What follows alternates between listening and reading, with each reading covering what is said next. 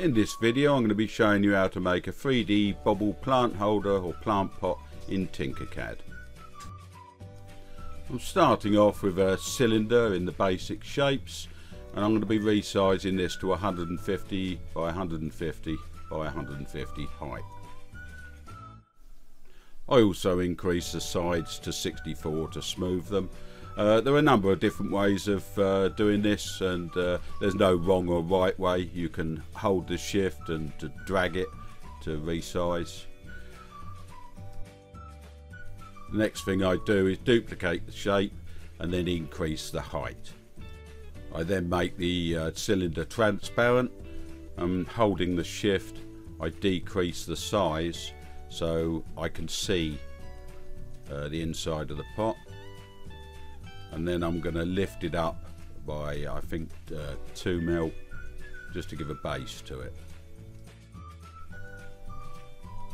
I'm then going to make the outside, the outer of the pot transparent and the inner solid. This will be reversed later on, but I'm using this to give a guide for putting the balls onto the pot.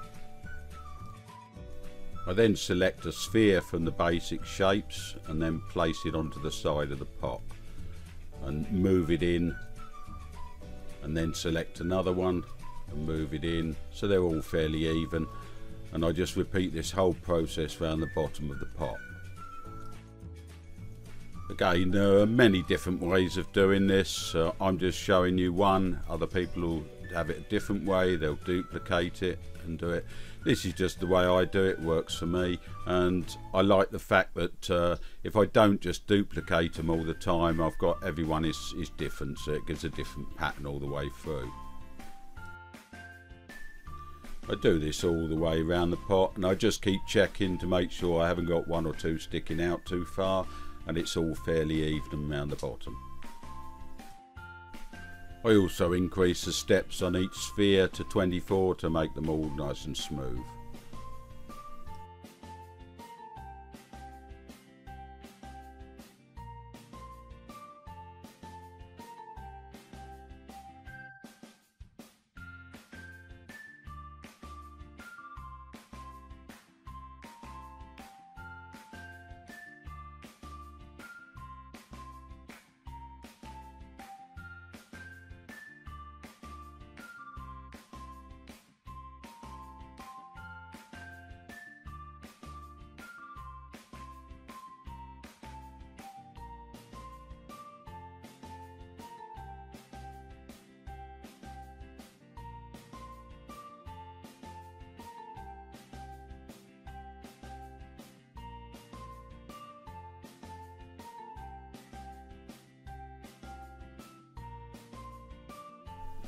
Once I've completed the ring, I reverse the inner cylinders, making the outside one solid and the inside one transparent.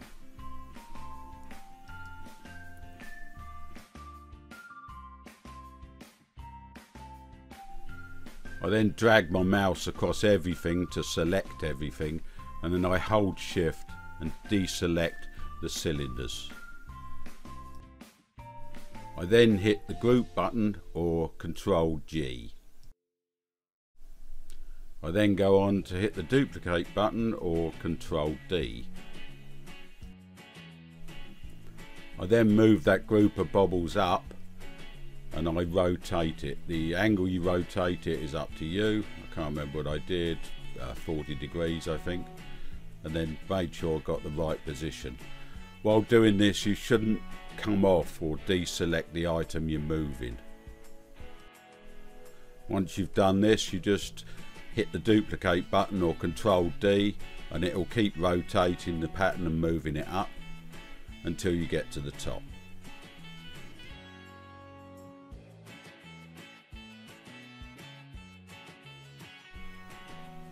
Once you've got it to the top, you can drag your mouse across to select all and then hit Control G or the group button to group everything.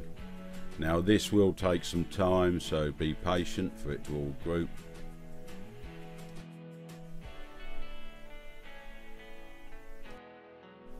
Once done, you're left with the pot shape, and you now need to cut off the bottom of the pot and the top of the pot. You select a transparent box. Now I got this wrong in the first place.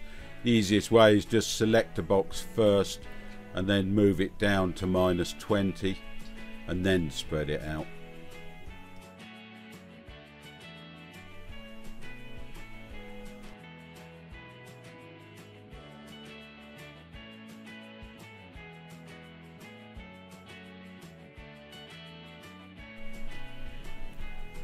Once you've got that covering everything below the line, you can duplicate it and drag that one up to the top.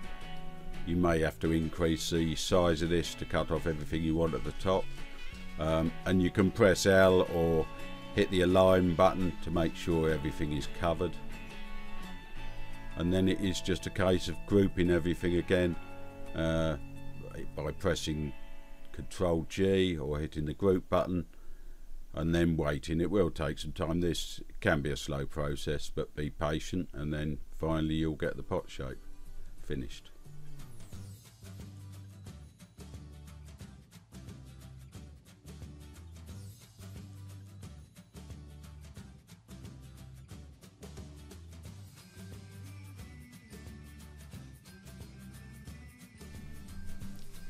And that's it, done. And then you're just going to export that as an STL and then import it into your slicing software ready to print.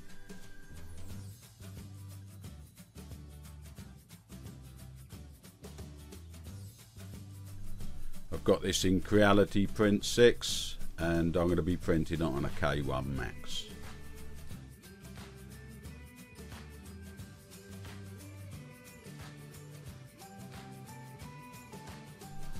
I'm using just a cheap silk filament on this, but I mean you can use whatever you want. I've also used, it turns out quite nice if you use the dual colour or tri-colour filaments.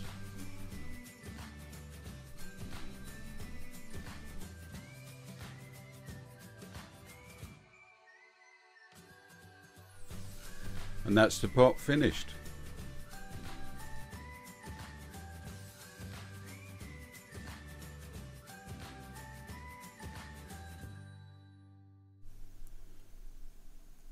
Now I did several other shape pots, not quite so easy to do the different shapes as this one, but this is a good start.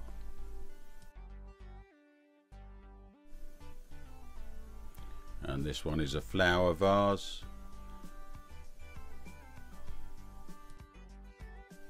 I did that in a matte PLA, and I also did another pot. It's a slightly different, and I did that in a rainbow filament.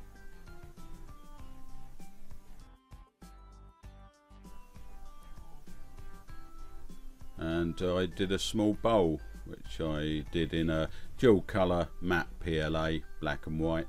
That turned out quite nice. And that's it. Thanks for watching. I hope you found this useful.